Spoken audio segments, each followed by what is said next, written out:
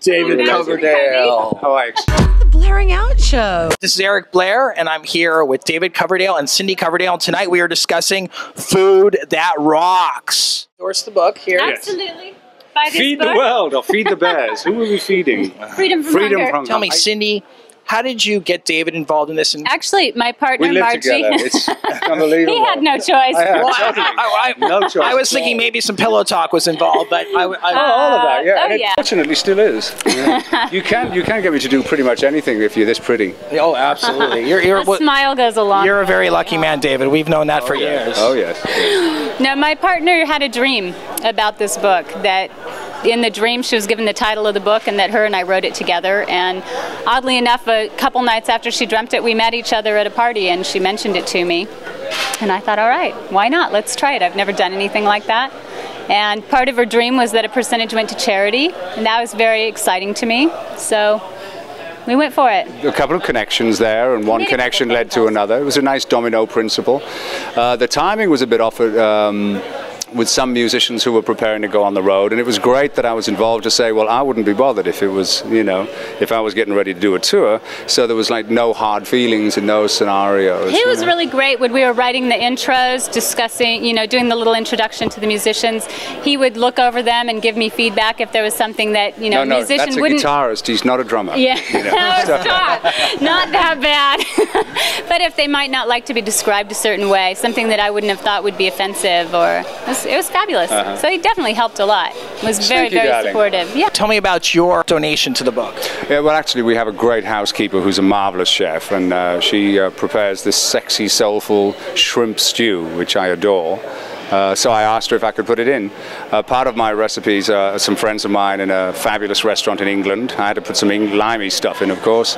And a great restaurant in a place called Genoa in northern Nevada. They consistently win the Best Food of Northern Nevada awards. It's a place called La Ferme. And actually, if you're working in LA, this guy used to run l'Orangerie on La Cienega. So if anybody's familiar with that, they know it's exceptional food. And they were gracious enough to let me use one of their recipes. So my recipes would be popcorn, baby. Really? I was going to ask. That's one of the questions I was going to ask you is. I didn't know what Pop-Tarts were, though, did I? He didn't? Pop-Tart. At what point? I thought it was shady women in pop music. Really? Yeah, I didn't know what. We don't have those in England, darling. You're missing a delicious treat, but now you indulge. No, I have a 7-year-old. He introduces me to all the crap. Oh, really? Yeah, I have no choice but to indulge in crap. I thought macaroni and cheese was a singing act. Really? Yeah. Oh, come on, you're pulling my leg. Yuccaroni and cheese. Tell me about your wonderful life and your wonderful wife. Tell me how you guys got together, how you met, and what's it like raising a child? Well, I was going rock star. Well, I love all of that stuff. I'm about to become a grandfather in May, which I'm really excited. I have a 25-year-old daughter and a 7-year-old boy that Cindy blessed me with, or blessed us with. We actually met while I was going through an unpleasant divorce. Not that any of them seemingly are pleasant. No. And we met in a hairdresser's in Reno called Looking Good. Looking good. The only saving grace that the street was called Rock Boulevard. And I saw this, I was working the mirrors on this very attractive woman there was a great vibe about her. There was a lovely character coming off her, and thank goodness after overcoming a couple of my problems, I saw the light, and so did she, and we committed ourselves together. It was great. Now, my favorite wife. Oh yeah. Yeah, totally. Now, my title. What did you think of David the first time you met him?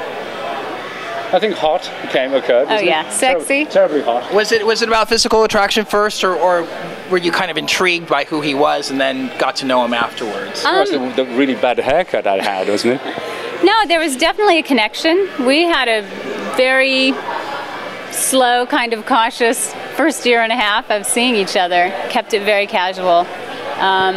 But there was no not being able to see each other. Yeah. We really both kind of tried to not allow it to happen, but it was meant to be. It was against all the odds, Absolutely. To be honest. I was going through a rather messy scenario, and the last thing I was looking for was a relationship or to be making a commitment.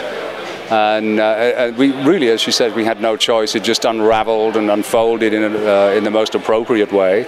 And we were together many years actually before, because I didn't anticipate having a child this kind of time in my life. And I was very happy with just having my daughter. But Jasper lights us up, and we miss him. We didn't actually bring him down. We came down for a couple of Mum and Dad days, and quite having fun. And do you guys go on tour together? Yes. Yeah, you're at the point where you don't want to be away from her. Well, I travel separately from my band, which is nothing to do with the fact that they smell questionable or anything. I like my own space. Exactly. So when my family joins me, it's great. Nobody's being interfered with, and my son's a great traveler. He's a marvelous traveler. He moves in. It's remarkable. Where he didn't like it in Greece, he couldn't understand the cartoons. And actually, he didn't like London either. Oh God, man, He's London. American, definitely. He said, "When are we going, Daddy?" And I said, "Actually, we're going tomorrow." He says, "Please tell me we don't ever have to come here again." London, for God! I said, "It's terribly swinging, son." It's funny. So now, what's coming up for you in the future musically? Well, actually, I've been inspired. I came out of retirement last year to go out on the road and celebrate 25 years of Whitesnake, and I went out for 2 months and ended up coming home 9 months later.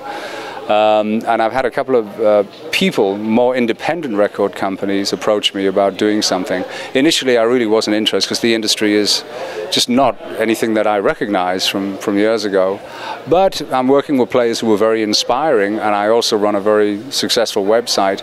And pretty much daily, I have people from all over the world saying, "When am I going to do another record?" So it's a kind of obligation, and I write all the time anyway. So if I can put the right deal in place, we'll do something. Ron, you always pick the best, the cream of the crop of the musicians that are out there. Very fortunate, I also feel blessed that so many good players are interested in working with me.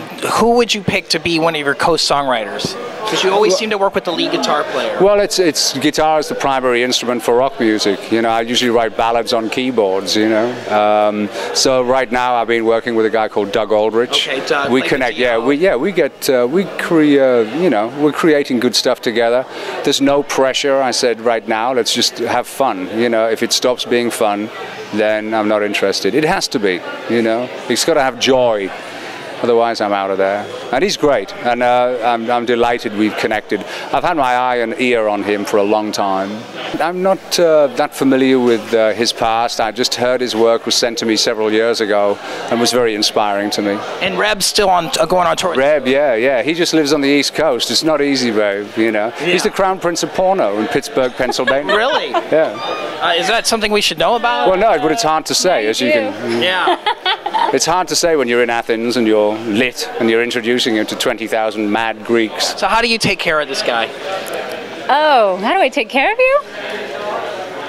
Wonderfully. You know, just love him and... Yeah. I don't know. Do you... we work together. We're partners. You're partners? Yeah. Mm-hmm. And we then take care of each other. Tell me about the charity. How did you pick the charity for the book? Freedom from Hunger, it was kind of tricky to pick a charity. Yeah, we wanted to make discerning. sure that the money was actually going to the charity and not just to overhead costs. We wanted something that was global, that wasn't just US based, because a lot of our musicians in the book are from Europe. We did a lot of research, mostly on the internet, and that one felt good. You know, some had real strong religious connotations. We didn't really want to go there. Wanted it to have a broad appeal. And they're based out of Northern California, which is close to where we live, and it just felt like a good charity. How do you keep the voice in check? I don't know. I put my trust in God and go for it. And I've been really more sensible with myself for the last bunch of years, certainly since becoming a father. I stopped smoking 2 years ago. None of this was planned, by the way. You know, all of this just happened. My body just said that, you know, that's it. No, I became a seafood vegetarian. I meditate, do yoga, you know, all of the fab stuff that I would walk past New Age book sections in stores and sort of look at people in muumuus and go, oh yeah, sure, you know. And now I'm in there. Well, I'm wearing a muumuu and I'm in there and digging the New Age shit. You're married to a legend. You know that. It's fabulous. But I'm married to a published author. Lemmy, when I interviewed him, he said, "Don't call me a legend." But I mean, you like that title? No, it's something. It's not a choice of mine. I get it. You know. I always look upon it as leg end. You know. He has no attachment to any of that. None of that it's amazing. Stuff, no. Yeah. Very fortunate. I'm very fortunate that I've had a great 30-year-odd career. When I started in this business, basically a musician had the lifespan of a tennis player.